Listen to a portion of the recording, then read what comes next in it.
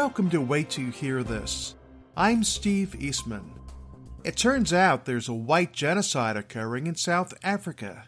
Simon Roche, who represents a civil defense organization called Swadelanders, is speaking out while others are silent. Simon, thanks for visiting with us today. Thank you very much, Steve, for giving us a voice during this difficult time. Now, you have a great way of making the statistics of the crisis understandable. Just how dangerous is it to be a farmer in South Africa? To be a policeman in South Africa is extraordinarily dangerous. To answer your question with that background reference, it is 2.02 times more dangerous for a white South African farmer than it is for a policeman, and this is concerning murder. That's very hard to believe, but I have faith that you're speaking the truth. Let me ask you this. How dangerous is it to be a white female in South Africa? It is half as dangerous to be a living, breathing 3-year-old white girl in South Africa as it was to be a grown man in infantry combat in Vietnam. But it's not just a matter of murder. There's a lot of sexual violence being done for, I guess, political reasons. Maybe you can give us a statistic on that. Using liberal, non-governmental activist organizations as a reference point, there is a consensus among them that the minimum statistic of likelihood of a woman in South Africa to be raped, that this is all women, black and white and colored and so on, is 1 in 3. So there is about a 30% chance of any woman in South Africa being raped during the course of her lifetime. And I'd like to add to that that it's a very well-known phenomenon and discussed in certain circles, not very politically correct, but amongst certain clinical psychologists and specialists and others. It is widely acknowledged that part of the rape problem is due to the culture of traditional medicine, whereby witch doctors and herbalists and others will tell a man that has HIV/AIDS that if he has sexual intercourse with a virgin, he will be cured of the HIV/AIDS. Just talking in terms of general violence, what kind of excuse is being given by the instigators to say, well, we're okay to do this?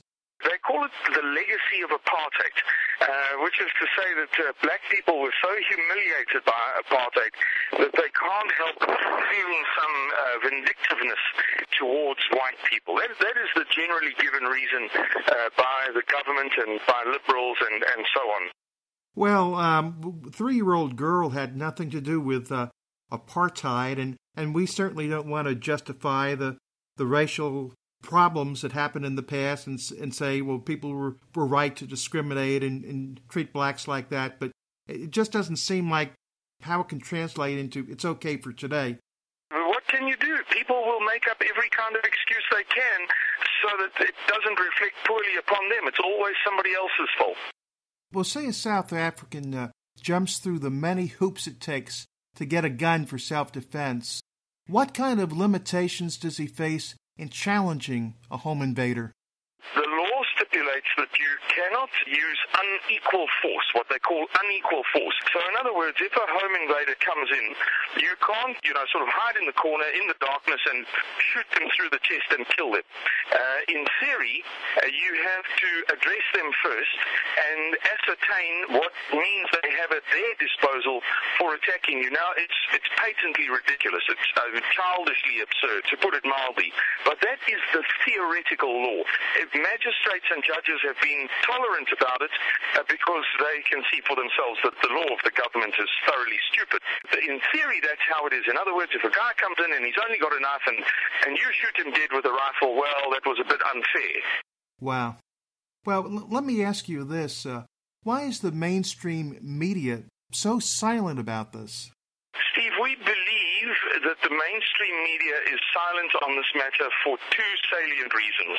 Firstly, the mainstream media is controlled by what we call global capital. And it is part of the narrative of the New South Africa is that global capital and the media support the New South Africa and are shown to endorse it. The second reason is that they will look very foolish. They have been historically the major proponents, the most significant proponents of this egalitarian South Africa. So for them now to start revealing that it's sort of a hoax will reflect very, very poorly. And we believe, it is our opinion, that that's what lies behind it. This aversion is all about not losing credibility in the face of the Western media consumer. Well, that brings me to my next question.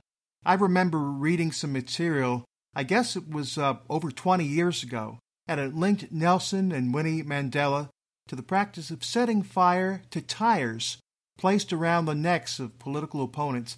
I did not know what to think about it then. What's your perspective? It's a fact, and there are many recordings of videos which attest to it. This particular form of retribution against their opponents, called necklacing, where they would put gasoline inside a tire and put it around the person's neck and then set fire to it. And there was actually reasoning behind it.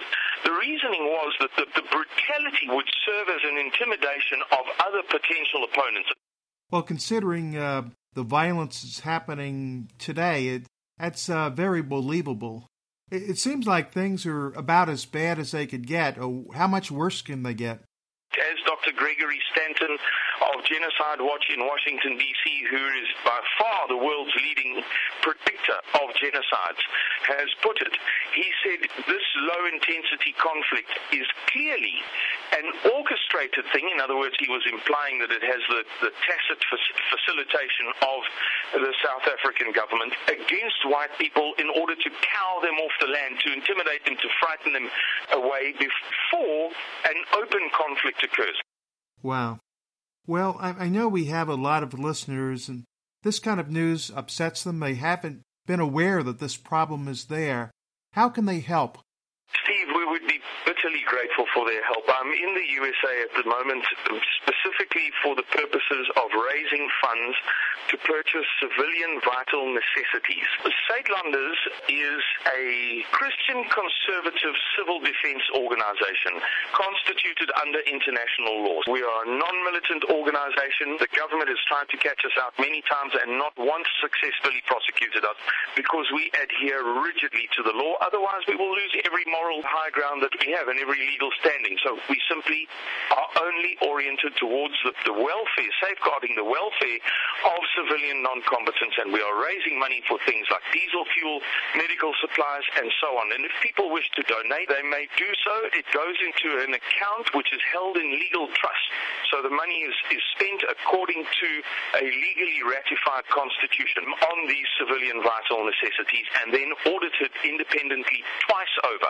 So their money will be well looked after and spent only on those purposes, not for administration or salaries or whatever you like, fancy cars or anything like that. They may go onto our website. It is saitlanders.org. And in the bottom right-hand corner is a PayPal link, which is very easy. You've certainly given us a lot to think about, Simon. Thanks for the visit. Thank you very much, Steve.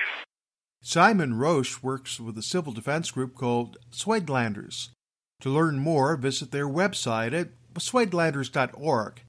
That's spelled SUIDLANDERS.org. This is Steve Eastman for Wait Till You Hear This. Discover more stories like this one on our website, waittillYouHearThis.com.